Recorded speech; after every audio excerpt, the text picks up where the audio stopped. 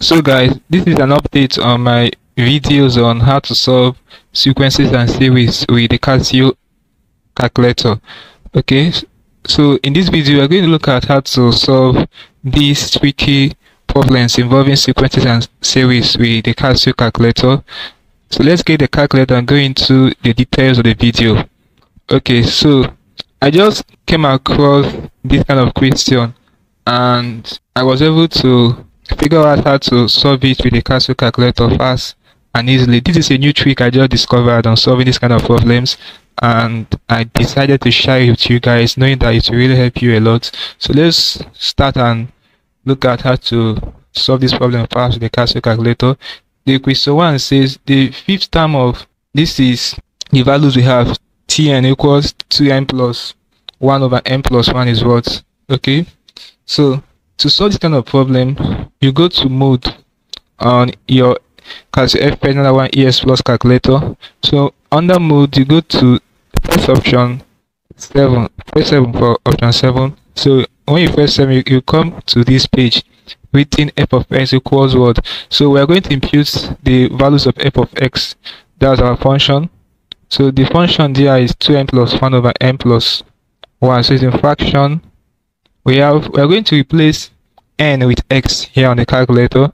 So 2 alpha x plus 1, okay, over alpha x plus 1. So that's the function we have there.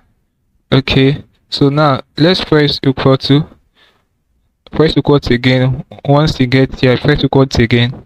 Okay, now once you pay attention here, very important, since we are looking for the fifth term, all right, now depending on what you want, you can choose to start from 1. Okay, so you want the calculator to give you your values starting from either the first term or the second term or the third term or the fourth term.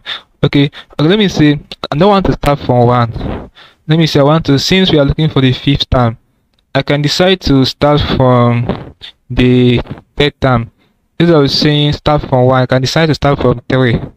Okay, then first equal to and end at, since I'm looking for the fifth term, so it will show me the third term, show me the fourth term and the fifth term if I end at 5 now. Whereas if I extend to end at 6 or at 7, show me both the sixth term and the seventh term in that order or in that sequence. Okay, but since we are looking for the fifth term, since we have already commanded the calculator to start from 3 to show us the output, let's end at 5 since we are looking for the fifth term. So end at 5 is okay with us. So first equal to step 1, first equal to again. So you see it started from 3, so the third term is 1.75. okay, the fourth term is 1.8 and the fifth term is 1.83. so right now we have gotten our answer 1.83. so if we read now to the options are in fraction, we break it down into decimal to see the one and give you 1.83, and that will be your answer. So let's remove this. To remove it entirely, just press this mode button, press 1 and it will remove, or you clear your calculator, anyone will be okay. So remember how we got 1.83, so 11 over 6 is the same thing as 1.83. let's verify. Okay, first is the 1.83 correct. So the answer to this question is what? Option A. So it's as simple as that, guys. Let's do one more question so that you understand it better. The second question there says the seventh term of Tn equals in bracket 1 over 3 to the power, bracket close, the power n minus 1 is what? Okay, so let's go back to our mode. Option 7, that's for table. So f of s equals the imputed function is in brackets and also in fraction. So you're going to have 1 over 3. Okay, come here and close the bracket. The power is, replace the n with x, very important, alpha x minus 1. So we are looking at the seventh, looking for the seventh term.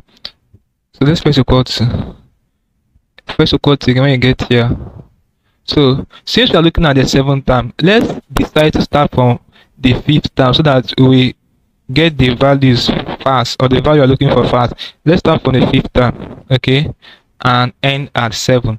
So it will only give us 3 values: the fifth term, the sixth term, and the seventh term. Hope you understand what I'm trying to explain. So end at what? 7. Since we're looking for the seventh term, not the fifth term. So if press 7, then press equal to, press equal to again, step 1, press equal to again. So you see we have the fifth term to be 0.0123. We have the sixth term to be 4.1, and we have the seventh term to be 1.3. okay, so right now we 1.3, or if you see here, it's showing us 1 divided by 729. okay, so this is the correct answer is option C. The sixth term is 1/243. That's what this thing stands for. The fifth term is 1/81.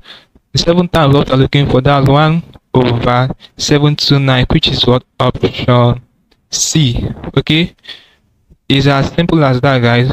Let's simplify 1/729, but the answer is option C, and see what it's going to give us. So let's remove everything here.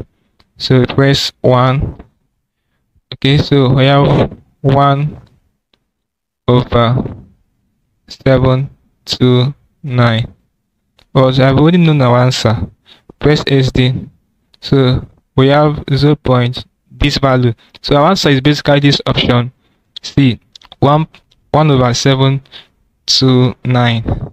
okay, so if you want to express this value in standard form, you're going to have, when you move this point to at the center between this one and 3, you're going to have 1.3 times 10 to the power -3. okay, so anyone will work. So our answer is option C, 1/729. So that's how you can solve this kind of problem, this kind of tricky problem involving sequences and series with this Casio calculator. Basically, if you are solving this kind of problem manually, it will take you like a good amount of time to reason out, okay, on how to go about it. But with this Casio calculator, it's straightforward. Just input the values and give it the command, and it will give you your output fast and in seconds. Hope you found this video interesting. Once more, if you are new to the channel, be sure to hit the subscribe button to subscribe to the channel for more videos like this. Also like, share, and comment on this video to tell me how you feel or what I learned from this video. If you seem to have any specific questions to ask regarding this video, feel free to leave your question at the comment section below, and I'll be sure to give you a response. That's it for this class. Don't forget to reset your calculator, or clear it once you are done. Just press shift button 9, follow the instruction, and your calculator will be cleared. Okay, I will see you in my subsequent video.